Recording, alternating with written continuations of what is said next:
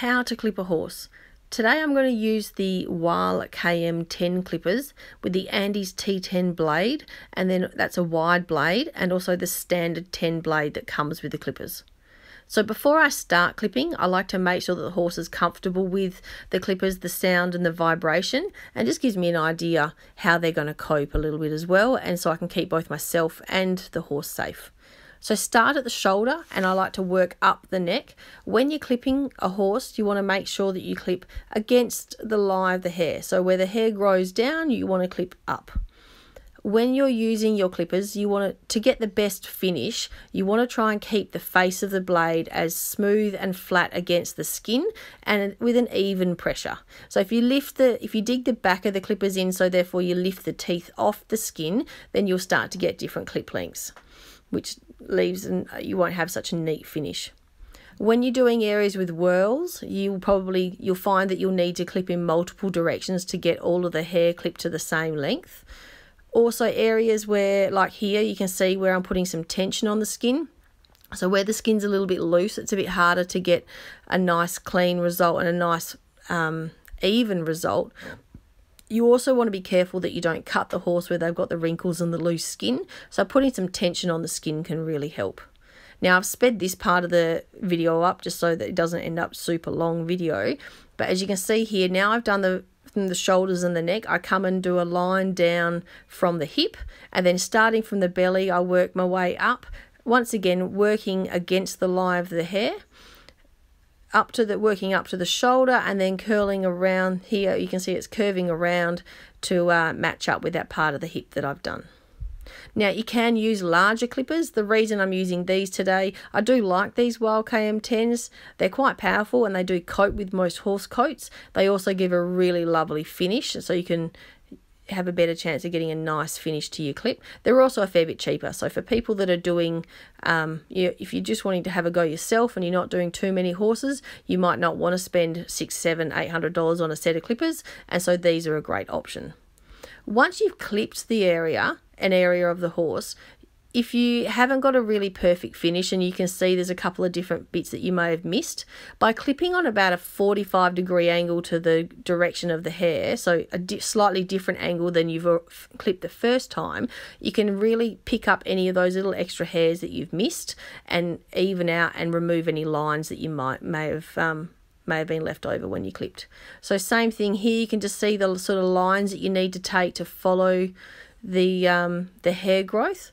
It's amazing how many different directions the hair grows on a horse, and you often don't really realise until you start trying to clip them. When I do the tail, I like to do a little triangle at the top of the tail. I think if you do a really straight across, it just looks a bit odd. So a nice little triangle, however pointy or straight you like to do it, is entirely up to you and whatever you prefer. Periodically, make sure that you sweep up all the loose hair as you're going. This is just a safety factor for both yourself and the horse because the hair can be quite slippery. Once you clip the legs, see here there's like bits, if you clip straight up you can miss the bits between the tendons. If just by picking up the leg like this, see how the tendon's then a bit softer, and then it's much easier just to clip straight up and pick up all that hair rather than having to pull the skin around and try and get those longer hairs when the horse is standing. To do in the armpits of the horse, you can, if you're by yourself, if you've got a safe step that you can put the horse's foot on, that's one way to do it. Or if you've got someone that can hold the leg up and forward, that's another option as well. Particularly the armpit area, the skin is quite fine and there's quite a bit of it there, so there's a fair few wrinkles. You want to be really, really careful that you don't cut them and catch the skin because the clippers are quite sharp. So by stretching the foreleg out, you can get a nice even finish and get a really nice clip, and also keep it safe for yourself and the horse. Some horses can be quite ticklish here, so just be a little bit careful.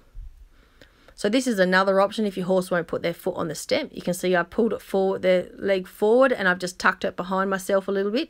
Again, just be careful and keep yourself safe while you're doing this.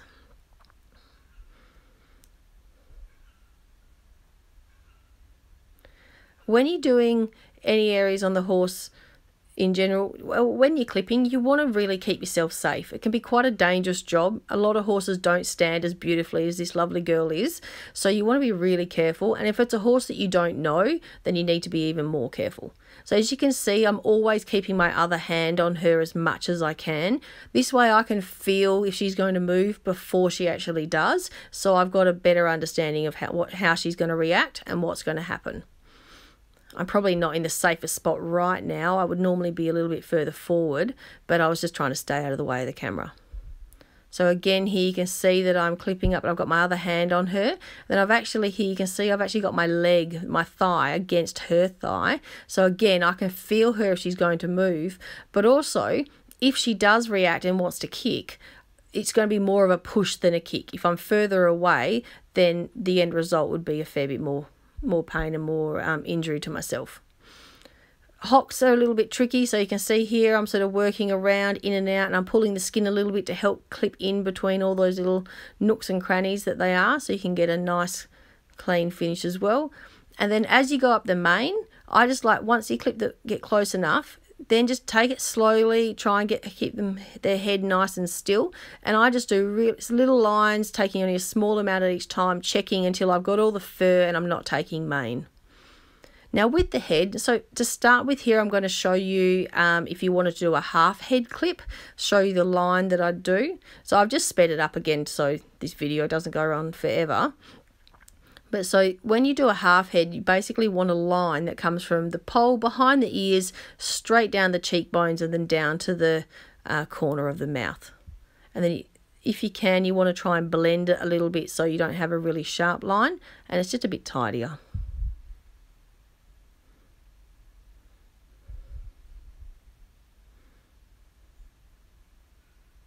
So you can see as I'm doing her cheekbones, there's that extra loose skin around there.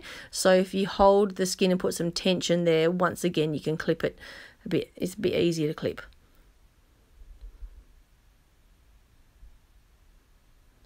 And then also under the jaw, you can lift the head up and hold the head up slightly so that you can access through under the jaw and through the gullet there to get all that, and you have a nice result without leaving any extra hairs.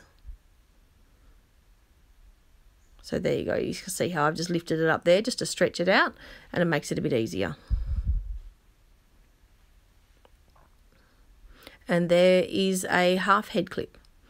But with this mare today, I'm going to do the full clip, so I'm going to take the rest of it off now. So when you're clipping the head, I've actually, as you can see, just going carefully. So I've sped this up, so I'm not actually in real life doing this anywhere near this fast.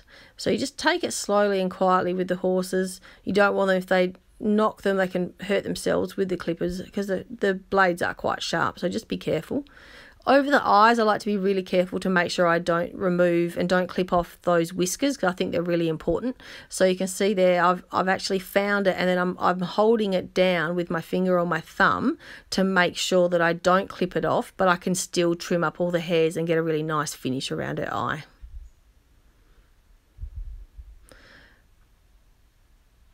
When you do the ears, you just sort of hold them gently, starting at the top and clip down, removing all the hair as you go.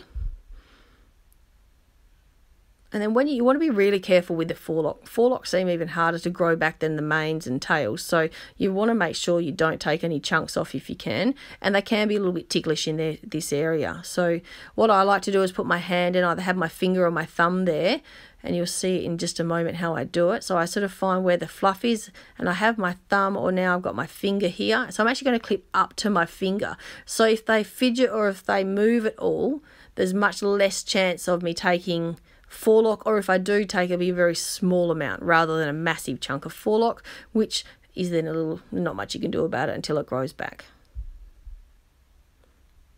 When I'm doing ears, I just like to hold them together gently and clip down to take the hairs that are sticking out.